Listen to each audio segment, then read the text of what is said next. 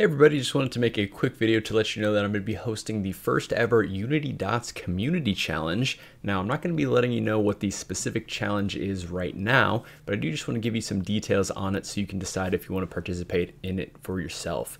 Now, this challenge is going to be a little bit closer to a hackathon rather than a full-on game jam.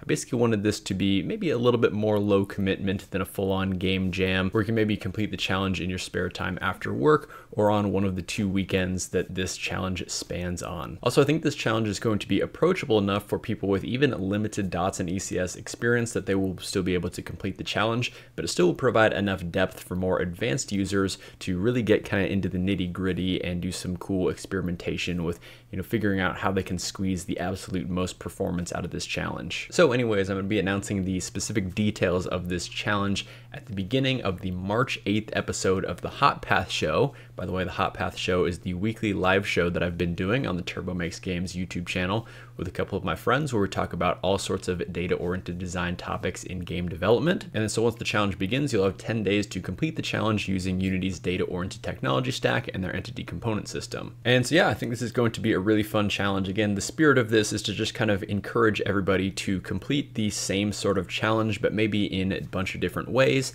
And by having so many different people complete the same challenge, we can all learn from each other, figure out things that worked and didn't work in our specific implementations of this particular challenge. And then in a future episode of the Hot Path Show, we're going to be looking at some of the submissions from the community and seeing what interesting things that they did to kind of share them with the broader community in that sense. And so if you're brand new to Unity's DOTS and ECS, I'll include some good learning resources down in the description of this video. And also, I do just want to let you know that Unity is hosting a data-oriented design boot camp from March 5th to March 8th, which again is going to be kind of another low commitment type thing to help you learn at data-oriented design a little bit. It's just going to happen for 1 hour every day, so you can kind of just get a little bit of a lesson each day, and then that'll roll right into the March 8th kickoff of the first ever Unity Dots Community Challenge. So if you are interested in participating in this event, you can go ahead and register yourself on the itch.io page over at itch.io/jam/dots-challenge-1.